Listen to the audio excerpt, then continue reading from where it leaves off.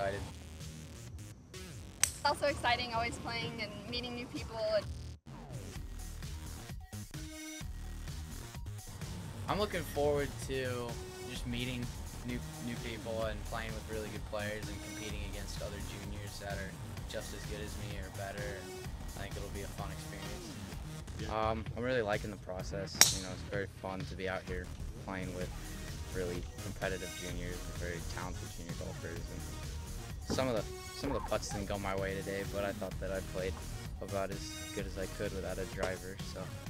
The first round was a little rough. It's pretty wet out there. I couldn't get many putts to drop, but that was all good. I needed to hit some more fairways and play a little better, but I just kept playing. The back nine was hit a little better towards the end, and hopefully the rest of the week will be good.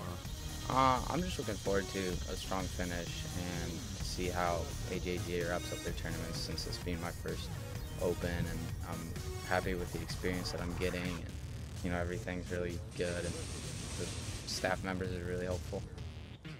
End of the rest of the week, I'm just looking forward to hopefully the course will be a little drier and I'll be able to hit it a little further. I need to hit the ball a lot closer so I can get some birdie opportunities and hopefully shoot some lower scores.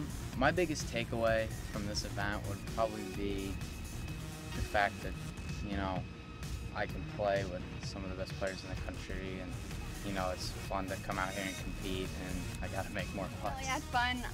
Playing AJGA golf is always awesome, and it's a great experience and opportunity, and I really appreciate getting to play out here and meeting all these great girls and great golfers. It's really fun.